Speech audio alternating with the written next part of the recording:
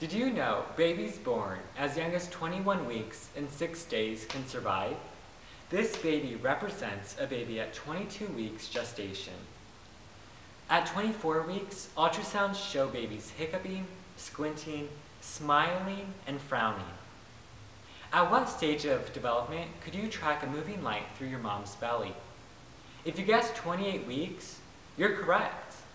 During that same week of prenatal development, eyelashes are present.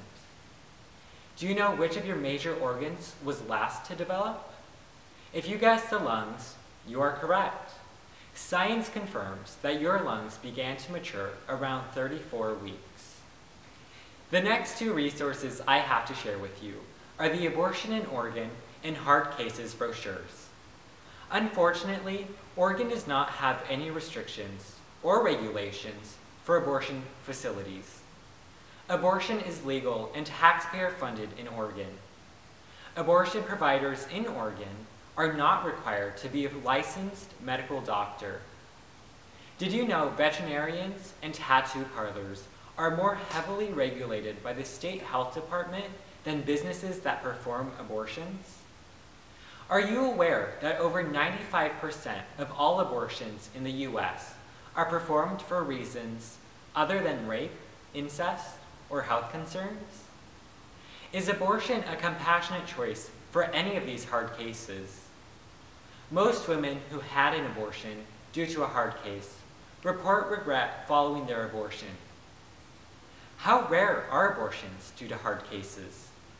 Only about 1% of all abortions per year are because of rape, incest, or to save the life of the pregnant woman.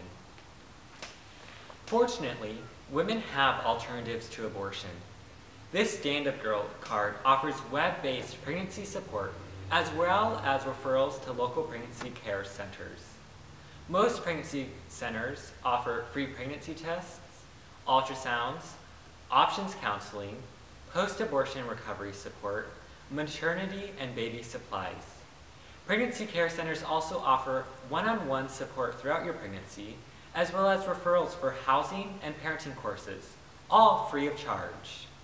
Some of our most impactful volunteers and speakers are those who have had abortions. We have several wonderful resources for post-abortion recovery. The card that I have in my hand is abortionchangesyou.com. Other resources include Save One, Silent No More, Heart, Rachel's Vineyard, Smart, and standupgirl.com.